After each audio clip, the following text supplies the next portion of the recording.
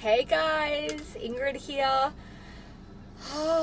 Big morning. I've been up since 3 a.m. I went back for a little nap and I'm getting ready to go out on a date with my man. It's V-Day here. Happy Valentine's Day to everybody in Australia and the USA tomorrow. I'm sending you so much love. Hey dear, I just wanted to have a quick chat. I was going to do this in my private CEO Diva Mind group. There's so many girls there up leveling, making a lot more money. One girl, Shireen's just done 30K in the last 6 weeks. Joanne just sold another 8.5 grand package. Ninky did 16K. I was just going through my presentation for Friday and I said, "Oh, you cool with this? Is this true? Is this correct?" I get a lot of testimonials and it's hard to keep up with it all. Anyway, it's a good thing, right? High-end diva problems. Anyway, so I just wanted to make sure that it was all correct, and she's like, "Oh, actually, Ingrid, let me go and do the digits because there's actually more." So she's done 16,000 in 5 weeks since joining a Diva Mind, which is awesome. So the point was, though, that I wanted to say you can't rise into a completely new dimension with that kind of fight, flight, freak out vibration. It's really difficult. So there was someone that was speaking to me where she just got this massive bill from a past, something from her past came back. So she started making all this money and she got this massive bill. And it's usually a test from life and the universe, right, to up the ante. And in those situations, you know, you might have an immediate reaction, oh my God, but what you really need to do is ground your energy, go into the relaxation response, right, which stimulates that feel good, those endorphins. The body is pumping, metabolizing, digesting and processing information, and you feel better, right? And then you can process what to do and your brain functions better. Otherwise, most people are constantly in that state of, I see it so much, of overwhelm.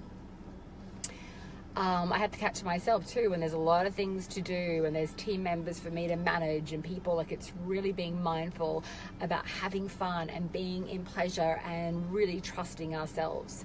So in order to get to the next dimension, to make a lot more money, you have to, even if your bank balance is really low, right? You can barely afford to pay for a latte or whatever it is, or whatever is stressing you out about your finances. You really need to up the ante and turn up the dial on your abundance frequency and look at it almost like really with a sense of just curiosity, and not take it so seriously in a way, because literally you can change your financial situation by tomorrow.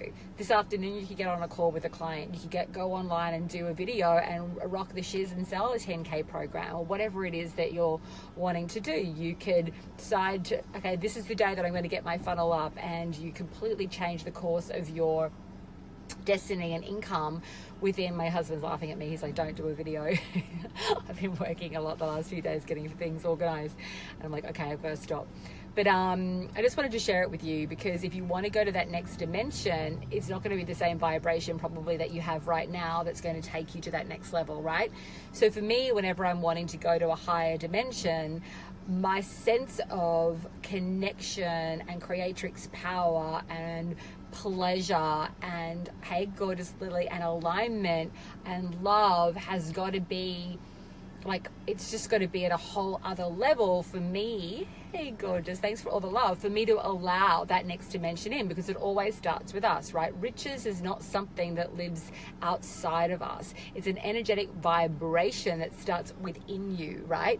So you've got to flush out all the stuff. That's what I'm constantly doing all the time as I'm raising my vibration and channeling in new content, new clients, speaking up more. I'm constantly releasing all the things. Hey gorgeous, yeah, this is like a little jumpsuit actually, and it fits me, but it's really hard to get up. I'm like, fuck, I don't have time for this shit. I have to be able to put my clothes on pretty damn quickly. It's sort of like catches. So thank you, Lily. How are you, gorgeous? I'm loving seeing your new products come online, which is awesome. So yeah, I'm constantly releasing what I call the junk in your trunk that doesn't match the next reality. And so you have to be aware of it. Okay, what is it that I need to release in order to receive my next 100K, my next 50K, my next 10K? What is it that I need to release if you are already making, say, 20K a month consistently. What is the next dimension for me? It might be 50. So what do I need to release in order to get to that next level? What is the embodiment that I need to claim for myself? So for me, it's always living as if I've already received it, right? Because it has to become my energetic reality before it's a physical one. So at the moment, I have my diva mind, and that's $1,000 a month. It's worth more like 70K, right? And for a woman to come in, it's more honoring of me to pitch them that, dependent on sort of where they're at, right? But really, the level of support that we get, or they get, is like incredible. And so I know that even if it's really tight for people to invest, you want to leap and really stretch yourself, whether it's investing in someone like me and my programs, or someone else, right? Usually when I ever go into, restriction, like I've had some massive months, like 100K months consistently, and then I had a few months that were kind of lower, quite a bit lower, because I was spending so much more. I was spending a lot more money. I hired a new assistant, a project manager. I was spending 10K a month on ads. I mean, my expenses went through the roof. I pulled back a lot of my private coaching so I could reach more people. So I was shifting, restructuring my business. And I've known from my journey, so rather than go into panic mode and go, holy shiboli, what the, which I did for a moment. I was like, really? Like, I'm working really hard here. Like, I've been in the business. I was making more money 3 months ago.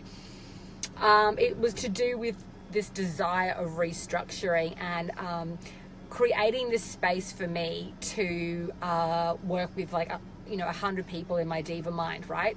In my mastermind program, which is Diva Mind, because we're divas, right? The holy divine.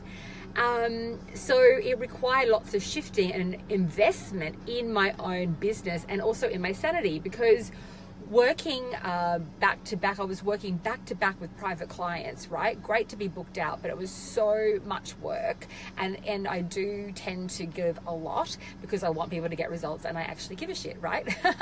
Which is awesome. Hey, Robin. But then I was also running High End Empire and then my mastermind and creating content and giving a high level of support there. We actually turned off our ads, our Facebook ads, for 6 months because I could not really cope with I couldn't do the sales calls anymore. We literally had no time. My husband didn't have time. We wanted to really make sure that we really got people results, right? And it required so much. I said, so just turn it all off and let's just do a great job, and then we can go to the next level. So now that's all been set, but there's always, for me, when I'm going through all these different stages in my business, a lot of up-leveling. Like, only 3 or 4 weeks ago, I was literally almost bedridden with this ascension shiz that I was going through, right? And now I've come out of it on the other side, and literally my whole reality, hi Lee, is different. Lee, we finally have the painful bonus for you today, which is these incredible neural rewiring programs that we've released. Oh my God. I partnered up with a divine friend of mine, and we finally have that going on. And I'll make sure some of you, other ones of you who are in the Diva Mind, get that too. But, I felt a bit nervous about always sometimes pitching the Diva Mind for people who are really struggling. But then at the same time, sorry, I'm sort of going off on a tangent. I have been up since 3:30 a.m. But at the same time, I'm going into sort of a little bit of selling and fear and upper leveling with that. It's like, well, I know that if they have that level of support from Chris and I and my team, the probability of that woman getting out of that sense of poverty or that scarcity is going to be far greater. So it's exciting. It's really exciting. So I just wanted to also be honest about the journey that I personally go on, always to ascend in my relationships, in my marriage, in myself physically, because it can take a toll physically. The things that I'm doing to prepare for you guys, the people that are coming on Thursday to Seven Figure Diva, and the people in Australia on the Friday this week. What am I doing? I'm going on a date with my husband. I'm taking more time off. I did work a lot the last few days to get a lot more ads and things ready. I've got testimonial videos coming and all sorts of stuff, and I've got another little program offer that I've got for people who may be really, really, really tight. So that's really exciting. So I did the copy for that. And I'm like, holy shiz. Okay, time, girlfriend, to stop and just go into surrender and let it all go. And then also make sure that my team is doing their job. I also don't do sales calls anymore. I'll just let you know why. Very rarely, maybe if it's like a big executive type or full-on entrepreneur, I may have a little call with them. But mostly, it's not because I'm precious or that I'm above speaking to people. I love speaking to people. But it's not that. It's just like I physically don't have the time. I don't have the time to serve my students and my clients, look to the future with future projections and the things that we need to do and new product development, as well as getting on calls. So I now have 4 women who work for me doing sales calls, and that's awesome because I'm able to make sure that other people are taking care of that side of my business. I feel divinely supported. They're doing well. They're prospering from it. They're growing. It's just a beautiful, synergistic, sort of synchronistic, yummy sisterhood of me being able to support other people financially as well. I'm really excited about this. I have quite a few people that I've given many, many referrals to who are doing like 15K, 20K, 30K months, a lot just through my referrals. Obviously they're showing up and doing the work and co-creating and, you know, like really on it and taking responsibility and delivering on their service. That's been another wonderful benefit of getting my shit together. Is the other people that prosper from the work that I've done on myself, and then you pay it forward not only with your clients but all the other people that you need to bring on and the people that you need to employ to support you and your team. And so now I have all these other people that I have to, or I want to refer on to support my girls in the diva mind, like funnel builders and ad strategists and copywriters and all that, and also the healers. So lots of healing is so needed in this journey. Anyway, I'm sending you guys lots of love. I'm going to get my pedicure and then go on a date. Hey Lucy, I'm about to leave. Go back and watch this if you can. But basically the whole crux of this message today was, it's time for us to turn up the volume and to really release the fear at a deeper level, where for me, I literally almost physically feel weak and poisoned when I'm in scarcity, overwhelm, feeling like I'm not supported.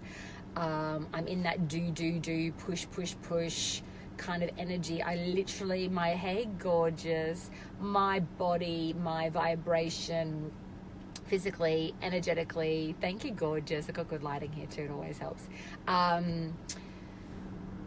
shuts me down. Because when you make a vow, which so many people listening here, you're all divine healers and mystics and I adore you all, so you all know this, but when sometimes it's good to hear it, right?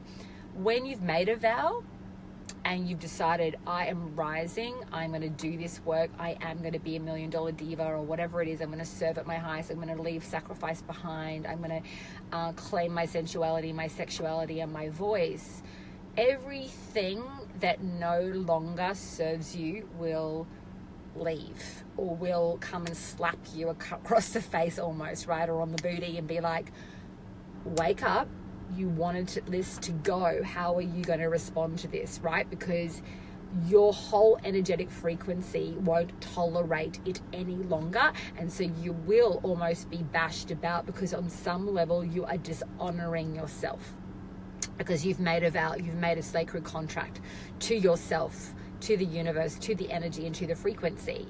So I often find when I'm rising up that these examples of things that are out of alignment will come up to test me, to see how I will deal with it, what vibration then do I bring to the table. I get to the point now with literally I have to laugh and go, oh my God, okay, thank you for this lesson. Okay, I got it, and moving on. I'm constantly in prayer. I'm constantly, hey gorgeous Tracy, some beautiful faces that I've missed are on this call. And Another thing quickly, and I'll wrap it up, you know, like if you're having a challenge, even in your relationship, in your marriage, or with clients, all of that, seeing people, I think when I sometimes have gotten into lots of fear and panic mode, we can easily get into attack or overwhelm and feel just, oh my God, like you just can't handle it. But taking a deep breath and really just impressing forward the impression and the vibration of what you want to receive, through, you know, whether it's intimacy, sexuality, connection, money, love. I've started to really channel in and ask to receive clients that are like full on into just wanting strategy from me, like very deliberate women who just move, right? And then like today I got a message from someone that I really admire, who's an amazing entrepreneur, and she's been sort of sussing me out for a while, and today she came and gave me a message. She said she's ready to go, and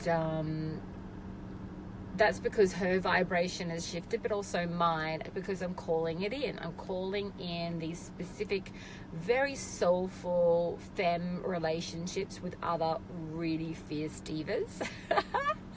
And we've all got our own unique way of expressing that. And you know what? It feels, I was showing this in my diva mind, this is deliberate. Like this, all the things that I attract into my life are very deliberate. My marriage has gone through a huge transformation over the last couple of months, and that has been really deliberate. Like I'm like, this is what I want. This is the type of intimacy. This is the type of love. This is the type of connection I will not carry. I don't want to repeat myself. I just, I want a sense of like a dance, like a playfulness. You know, I've done the hard yards. I've done the force. I want to live with a sense of beauty, a sense of joy, a sense of wonder, instead of, you know, the trauma and the struggle. So I've cultivated that. And really at the end of the day, with all of my work, and I will wrap this up, is just this. I want to say this. For all the, you know, all the things that we study and all the different healing that we do, and about manifesting, and then there's a strategy and all that kind of stuff, great. But really, for me, at the end of the day, my biggest transformation comes down to honoring self and loving myself at a more deep, profound level.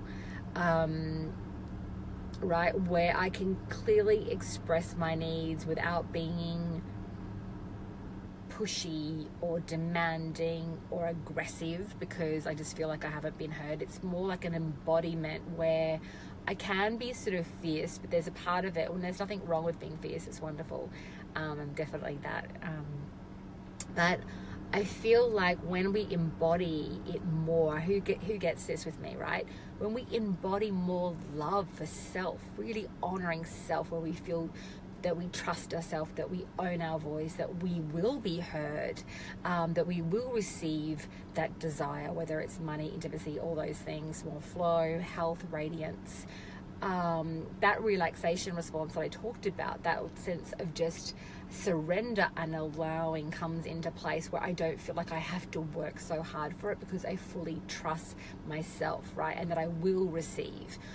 So sometimes I feel that we're quite conditioned to think we won't get it. And it is so hard, right? So what if we just loved and owned ourselves more? And like for me, like my business and the impact that I'm making, and the people, you know, that are showing up that are full of heart, like I just decided that is the way that it was going to be. In my marriage, you know, my guy is amazing, but there was a lot of times where I was kind of overworking to compensate for his stuff. And so he's had to go, whilst I'm working on myself, he's had to go and do a heck load of self-love work on himself. And that is required if you want to be in a relationship with me, because otherwise we're just going to outgrow each other, right? It is required. It's not a demand. It just is. It is required. If I'm going to work on myself and look at myself, look at my flaws, look at my effed upness, look at my wounds, and take full responsibility for my stuff, everybody else needs to take full responsibility for their stuff.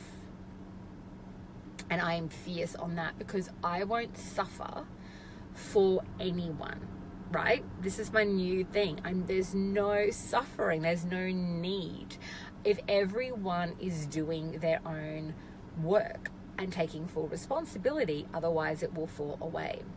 So rather than having to fight for that, which I've done, I've kind of had to fight for it, I've had to scream, I've yelled, I've cried, I've done all of that.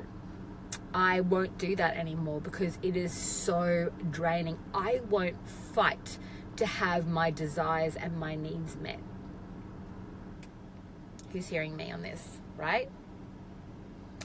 It just will be. Otherwise it will fall away, and I'm completely at peace with anything that falls away. That's my conviction, and that has come down to me really feeling stable and strong in me, and me having the ability to live my life with or without people. Like, if people fall away, they fall away, right? Because I trust myself enough and I love myself enough that if people can't come to the party, that's their choice. I can't change them, right? I can't do it for them. Anyway, guys, I'm going to get this pedicure. I'm sending you so much love, and that's it for today. Blessings. Bye.